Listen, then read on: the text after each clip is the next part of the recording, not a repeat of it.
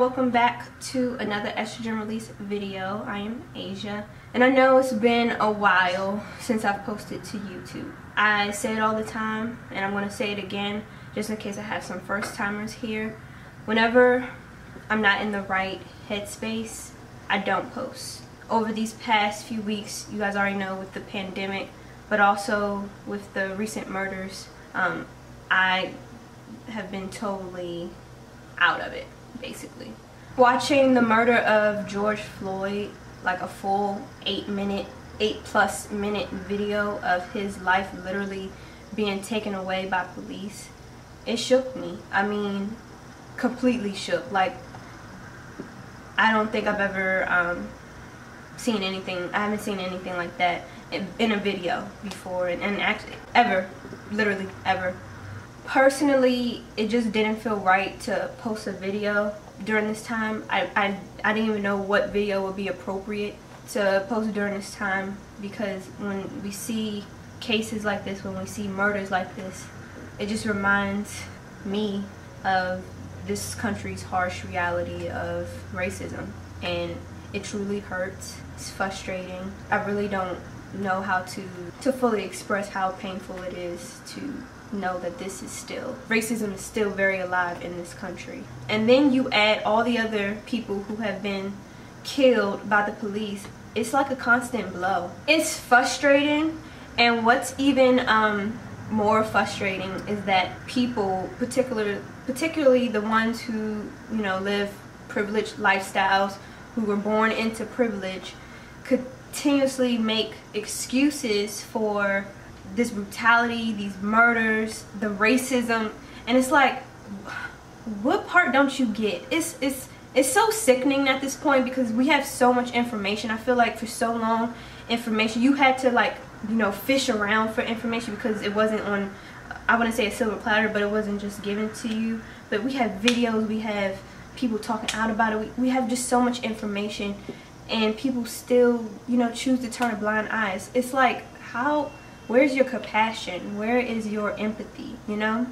Again, that's the reason I haven't posted specifically on YouTube. And I haven't talked about, I've had, I think I did one video about racism in the past, but I typically don't talk about these events.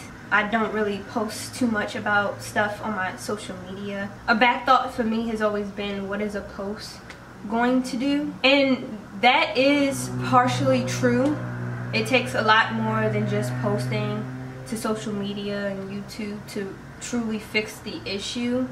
Also, I don't want anything that I do to be performative, especially if I'm not doing the work behind the scenes, because it's like, now you're just putting it on the front, and that's just totally opposite from who I am. So that's been kind of like my brain block when it comes to speaking out about things like this. But at the end of the day, I'm black. I'm always going to be black. I can't turn my blackness off. And so when racism affects one, it affects us all, because this is the system that we live in, you know? And my need to express myself as a black woman and express my black experience is becoming more imperative. And an important step for me to take is to take action, keep conversations going, educate myself, making sure that I'm being active publicly, learning about all this legislation and the processes and basically all these laws that are keeping people oppressed, in hopes to, you know,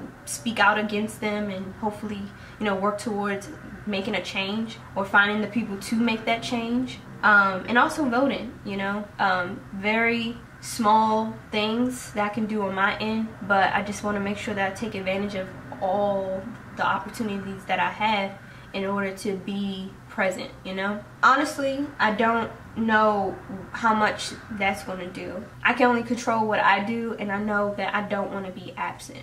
Black lives matter. They're always going to matter.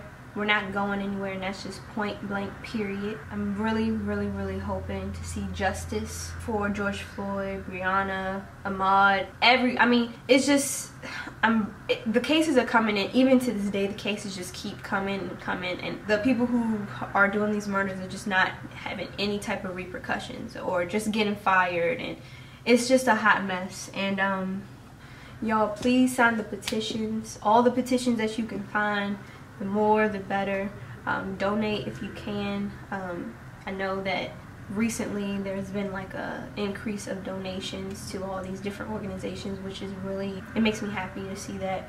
So please just keep doing that. I've said it in past videos, but my goal is to incorporate more Black-owned businesses into my life. I just feel like that's just a small piece of the puzzle to just keep this wheel turning. Not in regards to the legal system and police brutality, that's a whole nother part, but just making sure that we are pouring back into our communities. It's not just a trend, it's not just a moment. That is legit my goal.